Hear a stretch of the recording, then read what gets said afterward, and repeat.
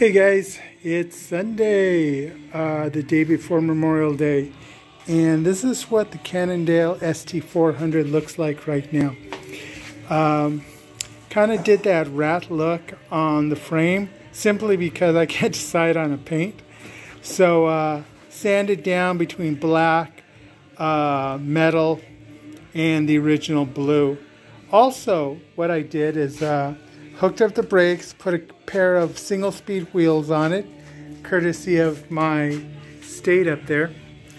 And I've got a single speed crank coming in, a 165 length, 44 tooth. I'm going to run a 16 in the back, so it's going to be a 44/16. I still have all the geared parts. In fact, the friction levers are back on the bike. Just in case I don't like the single speed setup, but the frame is really super straight, and when I stood over it just feels really good with these Nitto bar and stem. The bar's measuring at 42 millimeter. The stem is a stubby, it's a 90 I believe.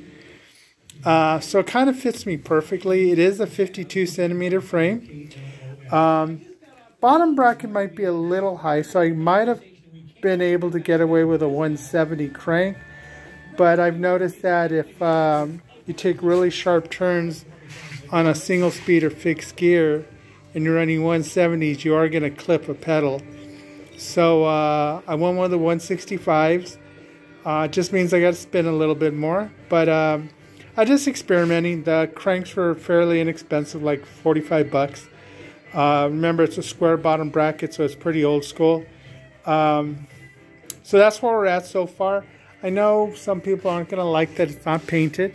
You know, when you're working on a bike like this and you got nothing but time, you know, just take your time with it, work with it, build it up, mock it up the way you think it's going to look, and if everything works out well, then you strip it down and repaint the frame, kind of how they do cars. You know, hot rods and stuff. And that's kind of what it reminds me of, an old rat, you know, rat rod, hot rod, I guess, so to speak. But I've been having a lot of fun with it. It's just nice, you know, get your mechanical skills up to par, you know, work on adjustments, brakes, everything. Even my tape jobs are getting a little bit better, but, you know, there's still some imperfections on my tape. But, I really like the way it looked. The modulation on the brakes are exceptional. So those old 600s, boy, those are great brakes back in the day, and they're still great brakes 35 years later. So I hooked it up with some Tektro levers, and I'm really pleased with the way the brakes work. So they just need a slight adjustment. Cleaned up the brakes beautifully. So we'll see how it all plays out.